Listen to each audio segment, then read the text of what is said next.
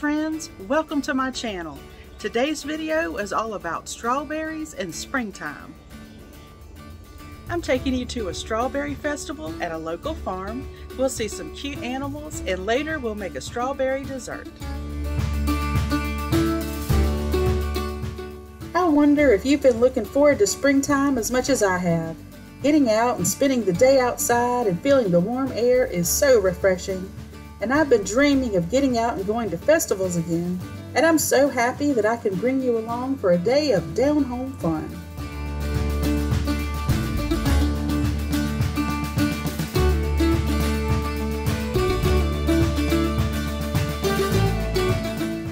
We decided to head to the strawberry field first.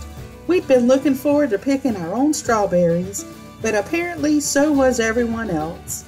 Sadly, there were no decent strawberries left. We even saw deer tracks in the strawberry field.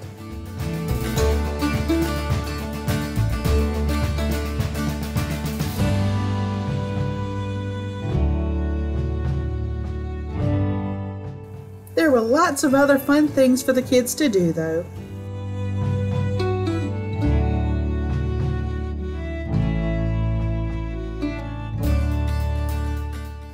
I really enjoyed seeing the state prison cloggers. What a hoot!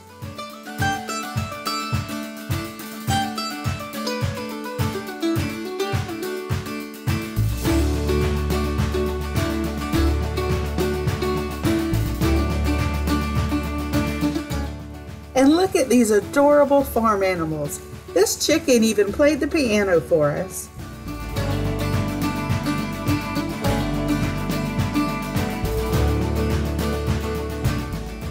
Hey friends, thanks for stopping in to watch this video. I really appreciate you being here.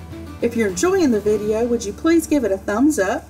And if you know someone else who would enjoy it, would you please share this video with them? It helps me out more than you know.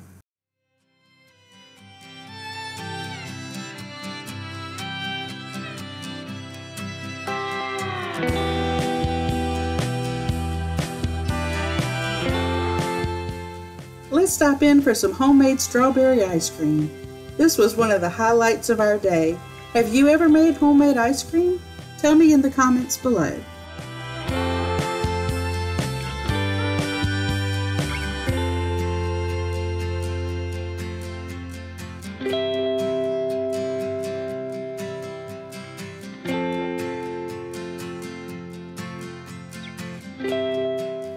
Ottawa Farms has a general store, and this bonnet reminded me of Little House on the Prairie. That was one of my favorite childhood TV shows. Did you watch it too? Let me know in the comments. Every time I come here, I'm curious about this moonshine jelly, but I haven't been brave enough to try it yet.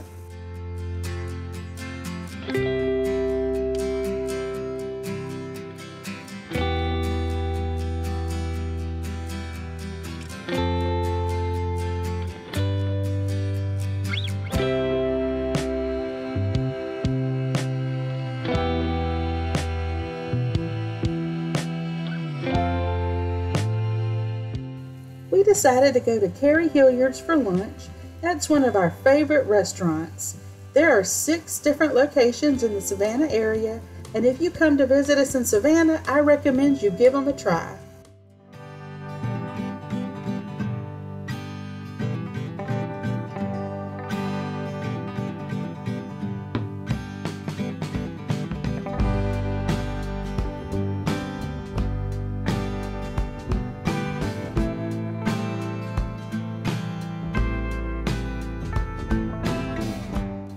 After lunch, we popped into a car show. We can't resist looking at these beautiful vintage cars, and that reminded me of my grandpa's old truck. It's a 1978 Ford, and it's still in our family.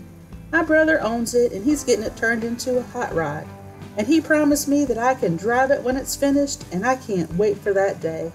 You may have seen in some of my other videos about how much my grandpa meant to me. He was the father figure in my life, and he left a lasting impression on me. Friends, I encourage you to invest in the life of children, whether it's your grandchildren, nieces or nephews, or kids in your church. You never know what a lasting impact you can have.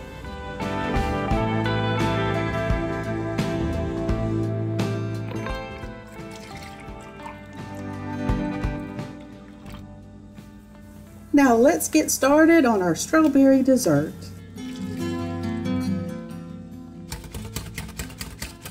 We're going to let our pudding set up for about 5 minutes, and while it's doing that, we'll go ahead and cut our cake up into cubes. So here's all the ingredients that we'll be using to make our strawberry trifle.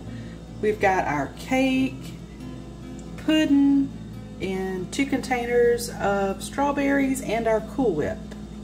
I've never made this recipe before. It was sent to me by one of my pen pals, and she gave me permission to share it with you.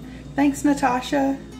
I planned out this video. I had originally intended to use the strawberries that I picked at the Strawberry Festival. Well, that didn't quite work out as planned, so I have these 2 containers of sliced strawberries from the frozen section at Kroger. But you know what? I think they're going to work out even better, and it's going to make this recipe even easier. So Natasha says to layer half of the cake cubes on the bottom. Our second layer is going to be all of the pudding. The next layer is going to be the rest of the cake cubes. Then we're going to pour our strawberries all over the top. Gosh, y'all, these strawberries smell so good. I wish you could smell them. We've got one more layer to do, and that's our Cool Whip. It goes right on top.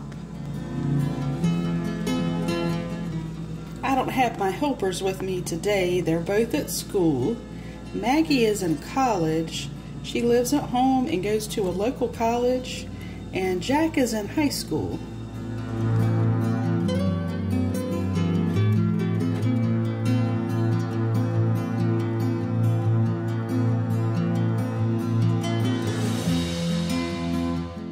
So here's our trifle, y'all. It looks so good. I'm gonna put it in the fridge overnight. I think recipes like this that sit overnight are better the next day. That way it gives everything a chance just to mush together. So we'll do our taste test tomorrow, and I'll let you know how it turned out.